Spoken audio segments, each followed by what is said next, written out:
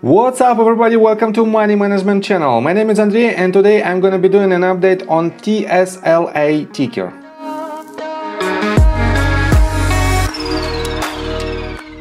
And on today's video, first of all, I will show you where we are on the price chart and how we get there. Then I will continue with the potential amazing news of upcoming Tesla's partnership. And at the end of this video, I will share my thoughts and my technical analysis. And I will show you what should we expect next. So let's start with the price chart. I made my previous video right here at this very point and I've told you that we have a double bottom pattern and this is a very bullish pattern and we hit exactly the range of 0.382. It's a price point of $980.87 and from this point we went higher. And I've told you that the 0.382 is your first accumulation point if you want to invest in this asset.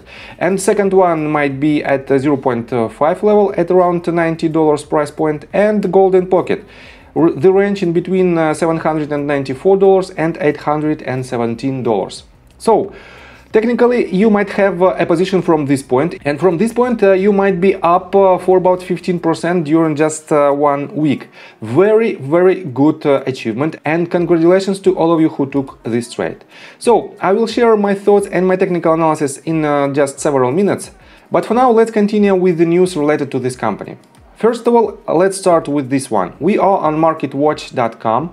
And this article was published on November 19th and it's titled Tesla stock surges again after Wedbush boosts price target to match the street high. And the subtitle is Prolific analyst Dan Ives raised his price target to $1,400, saying the demand trend in China has reversed aggressively in a bullish way. And let me quote you this. Shares of Tesla rallied toward a fourth straight gain on Friday after Wedbush analyst Dan Ives boosted his price target by 27% to match the highest on Wall Street, saying the EV revolution is playing out as expected. And on top of that, Wedbush Ives reiterated the outperform rating he's had on Tesla since April, but raised his stock price target to $1,400 from $1,100. His target is now tied with Jeffers Philip Hutchins for the highest of the 41 analysts served by FactSet. The target implies about 24% upside from current levels. And this is extremely bullish news that drives the price during last several sessions. And let me show you another news. We are on Yahoo Finance and this article was published on November 19th and it's titled The Apple car is coming and Tesla had better watch out. And let me quote you this. Apple venturing into cars might shake up the electric vehicle market in the same way the iPhone revolutionized the mobile communications industry in 2007. So says Morgan Stanley. And let me quote you this. The world's biggest company by market value plans to launch a car with the full self-driving capabilities by 2025, Bloomberg News reported. The $10 trillion global mobility market is up for grabs, and if Apple enters this space, it could be a clear negative for car makers such as Ford Motor Company and Tesla Incorporated, Morgan Stanley autos analyst Adam Jonas wrote in a note. And I have to say that I don't agree with this statement, and let me show you this news. We are on Seeking Alpha and this article was published on November 19th and it's titled Apple car won't kill other EV autonomous vehicles makers, Wedbush Dan Ives. Again, Dan Ives. And let me quote you this.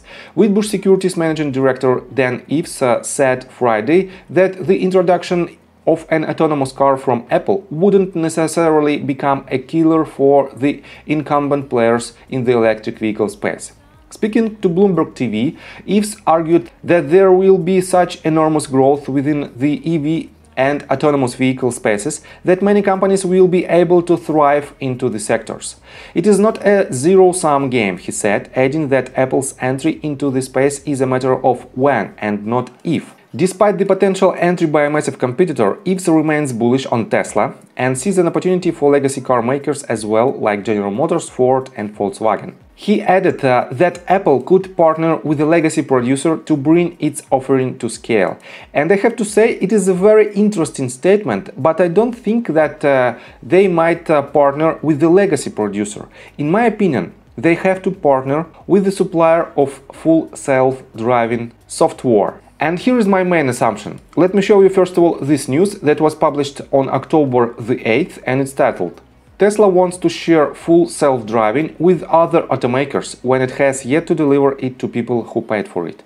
And I don't want to dive deep into the second part because they already delivered it, but let me quote you this. At Tesla's shareholders meeting yesterday, Elon Musk announced that Tesla is considering licensing its full self-driving software to other automakers. And he said, I think Tesla's open to licensing autonomy because I think autonomy will be such a significant lifesaver and preventer of injuries that it is not a technology we want to keep to ourselves. So I think it will be morality right to license it to other manufacturers if they would like to use it. And in my opinion, we are about to see some kind of announcement from Apple and Tesla of their partnership in a field of full self-driving software. Because by 2025, even for Apple, it is almost impossible to make these type of researches and make this type of software from scratch. And that's why, in my opinion, it will be a very wise decision to partner with one of the supplier of this type of software. And guess who is the best on this field? Definitely it is the Tesla. And that's why, in my opinion, Tesla has a huge potential with this upcoming partnership. And guys, it is just my opinion, but I think we will see it in a matter of several months. So, and let's continue with the technical analysis, but before we dive deep right here, please subscribe to my channel, hit notification bell and hit the like button. This helps me a lot.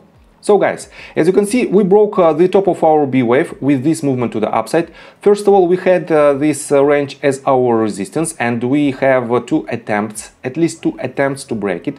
But on the third attempt, we broke it with very good volume right here. And we might have some kind of retracement in order to retest this level. And let me mark it for you, this range of the top of the B wave. And with the good conviction of volume, we have to have a bounce in order to achieve new targets. And let me show you where you might see the same exact pattern.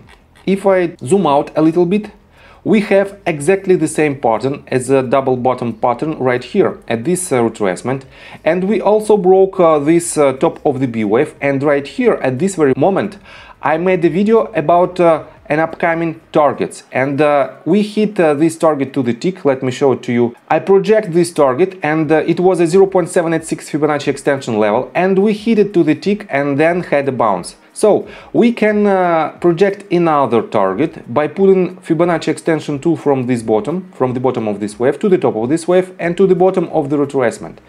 And with the assumption that we have to land our next wave, and if it is the repeatable pattern, we might land at the range of 0.786. It is a $1,528.